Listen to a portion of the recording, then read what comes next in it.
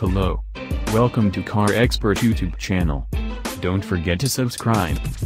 The 2017 Alfa Romeo Giulia puts some practical meat on the bone for American drivers bored of the usual Audi A4/Mercedes C-Class/BMW 3 Series suspects. Even better, the new Italian-made sedan comes packed with some heavy artillery, the top quadrifoglio model offering 505 horsepower and returning a 3.8-second 0 to 60 miles per hour run, as well as a shockingly quick Nürburgring Nordschleife time of 7:32, which, for the record, makes it the fastest four-passenger production car around the 12.9-mile circuit.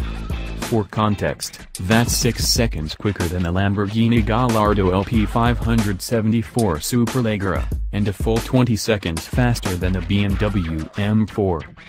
When you go to get in, there's a slight chance of bumping your head on the low-slung roof. Wouldn't be an Italian car without an ergonomic quirk, right?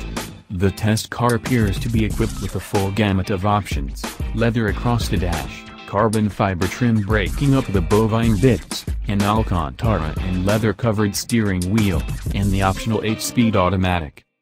Press the red engine start button on the steering wheel, and the pleasing thrum of the twin-turbocharged mill comes without any artificial enhancement. You'll need to pull the shifter down to choose first gear, but once moving, the Giulia feels every bit like a sports car first and a sedan second. With a steering ratio of 11.8:1, which, Alfa says, is the quickest in the industry. The relationship between steering and body is highly direct, responsive, and intuitive, and the excellent steering feel builds a confident dynamic between driver input and vehicle response.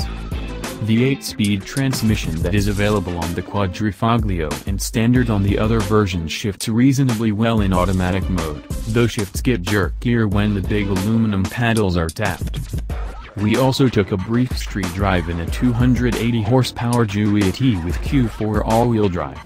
The car was optioned with the Lusso package, giving it an attractive if more conventionally outfitted interior with light walnut trim and pale beige leather. The T's 18-inch wheels provide a far less punishing ride than the quadrifoglio's 19s, but the more accessible model's main distinction primarily lies in its dramatically more usable power band. Thanks to the more well-rounded tire compound and all-wheel drive system, traction control is almost never triggered, allowing you to drive more aggressively and extract strong acceleration from the 4-cylinder turbo engine. Alfa estimates a 0 to 60 miles per hour time of under 5.1 seconds, and in the real world, that is, wet, bumpy roads, that translates to progressive acceleration under medium throttle, and satisfyingly strong pull when you goose it. It lacked the soul-stirring engine sounds and ultra-high performance feelings inspired by the top-dog quadrifoglio model, though. The Alfa Romeo Giulia has been eagerly awaited because it is such a dramatically different sports sedan proposition compared to the hot-rodded offerings from Audi A4, BMW M, and Mercedes-AMG. Sure, it has usable rear seats and a trunk just like its competitors, but the full-blown quadrifoglio version departs from the formula with its ultra-quick steering, focus on handling, and brake engine. And yes, arriving late to the party has also enabled the feisty Italians to tune their mill so it's the gruntiest of the litter, barely edging out the AMG C63s by a mere 2 horsepower.